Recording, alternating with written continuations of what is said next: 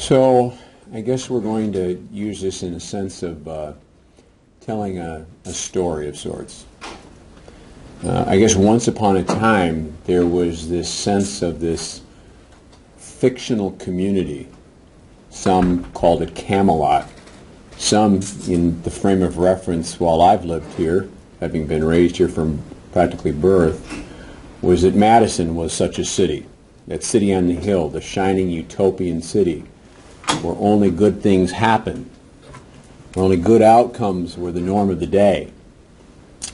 And frankly, that city was fictitious, and that illusion of Madison today in 2016 is also a legal fiction of sorts.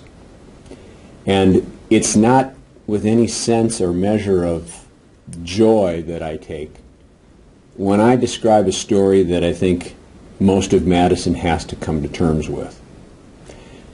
So it's 6:24 p.m. on a weeknight in an area of high traffic, high volume pedestrian density. People come and go, as do these people. Probably had to get gas, milk, bread. So what do we do? What do all of us do? We go to the market. Where can we get a twofer? Well, I'll go to a convenience market where I can get gas and those staples and head on home. It's at 6:24 in the middle of the evening. People still coming home from work. Broad daylight for another hour and a half. 8 lanes of traffic cascading around them. Cars parked in and about the gas carousels. And what do we have? We have a guy in his car summarily executed.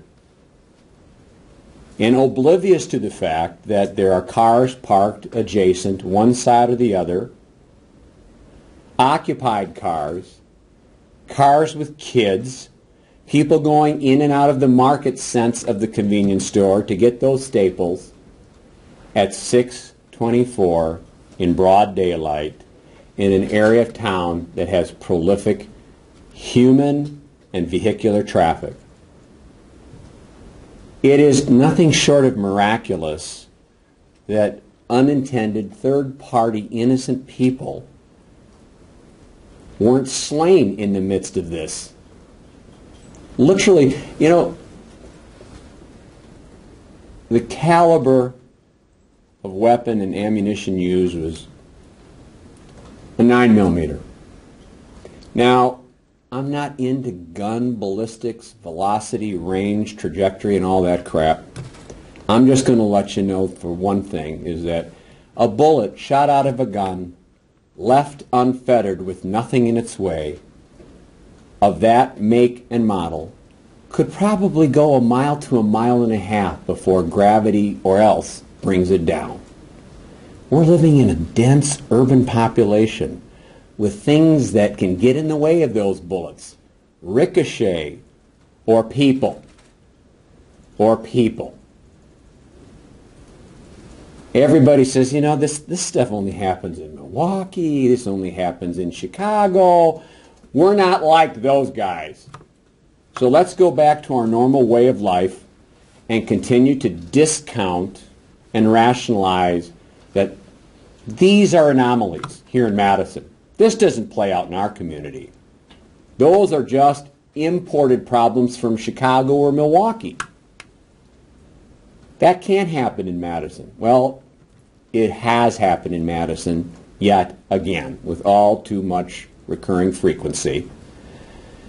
This marks, at least since the first of the year, this has been 35 separate incidents, besides this homicide, 35 separate incidents of shots fired.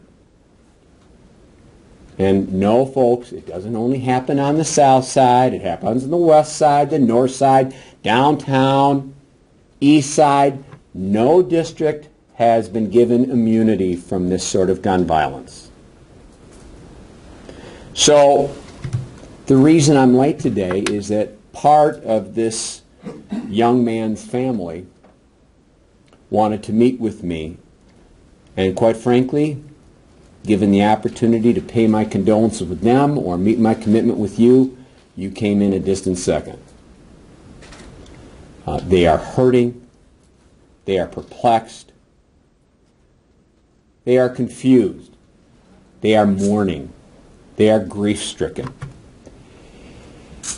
And yet, to their incredible faith in a higher supreme God or being, they are asking me, imploring me to use my resources to whatever extent we possibly can to put an end to the violence. I did not meet with a family hell-bent on an eye for an eye and revenge. Quite the contrary. They're angry, they're upset, they're grief-stricken. But in the midst of that, they cling to a faith life which says that they don't want this same tragic outcome manifesting itself on any more families. There has been, as we know, a nexus, a link, some sort of ongoing relationship between the victims at O'Grady's and this victim. So we would obviously be remiss if we weren't looking at what that means to our operational theory now with both homicides. If left to my own devices, I guess I would have to say I'm concerned about the continued escalation and the possibility or potential of retaliation. This is the second event in a little over 2 weeks. Where will it end? Who from among us, from our community, will come forward, provide us tangible information that we can corroborate and use in our criminal justice system to provide the legal impetus to take these folks off the streets? I'm challenging our community. I'm challenging everybody who has a stake in Madison, which is all of us, that we have to put aside whatever our personal concerns of self-sacrifice are and think about what's in the best interest of the better part of Madison. Someone has to have the capacity to come forward, even if anonymously, in order for us to put an end to this spiraling cycle. Self-help mechanisms don't work. It just keeps jacking up the score. And we need to make that message concrete and real. But people aren't going to believe the police unless they see people getting arrested and taken off the streets. We can't arrest and take people off the streets because somebody said to somebody that this guy was good for it. It's called hearsay. We need to have people stand up and at least give us enough information that we can run with to corroborate and create those legal burdens that we can bring people in off the streets.